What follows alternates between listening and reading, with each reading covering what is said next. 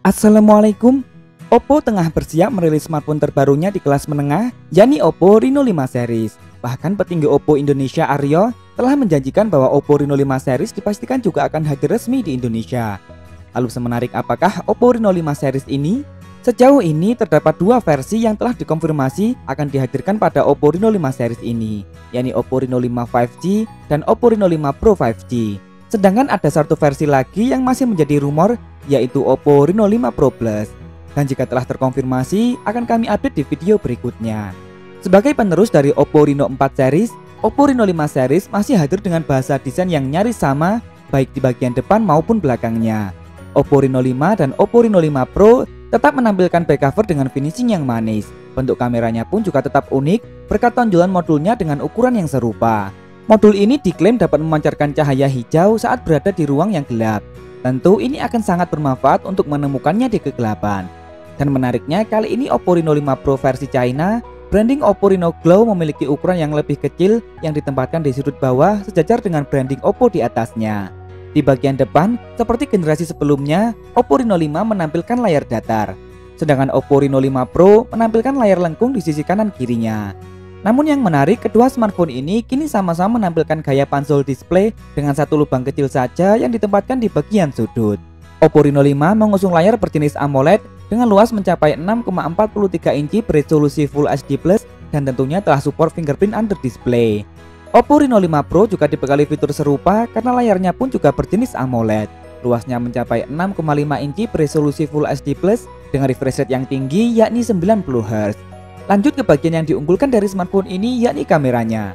Oppo Reno 5 dan Oppo Reno 5 Pro dikabarkan akan dibekali kamera dengan konfigurasi dan resolusi yang identik. Keduanya mengusung 4 kamera belakang dengan kamera utama yang punya resolusi lebih tinggi dari generasi sebelumnya yakni 64 megapiksel. Selain itu, kamera pendukung lainnya juga masih sama, ada kamera berlensa ultrawide beresolusi 8 megapiksel dan dua kamera lagi yang sama-sama beresolusi 2 megapiksel.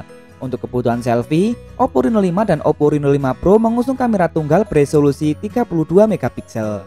Oppo Reno 5 series akan dibekali fitur baru yang disebut dengan teknologi FDF, yakni kemampuan untuk menghasilkan video potret yang lebih baik.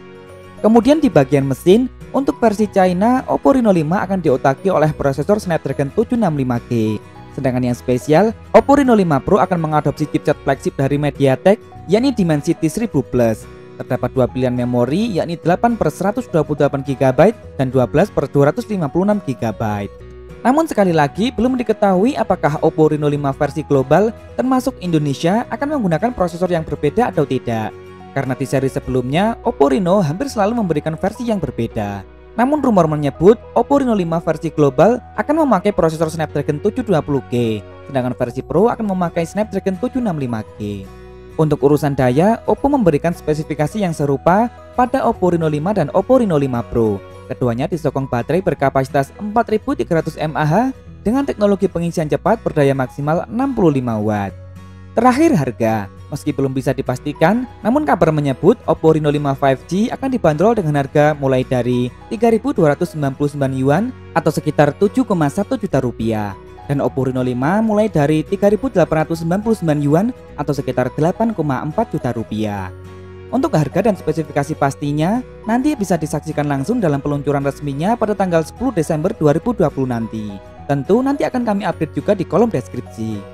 Baiklah, bagaimana menurut kalian tentang Oppo Reno 5 series ini? Sudah siap upgrade atau masih nyaman dengan Oppo Reno 4 series? Tulis di kolom komentar. Jangan lupa subscribe jika kalian suka dengan video ini. Terima kasih telah menonton. Afi pamit dan wassalamualaikum.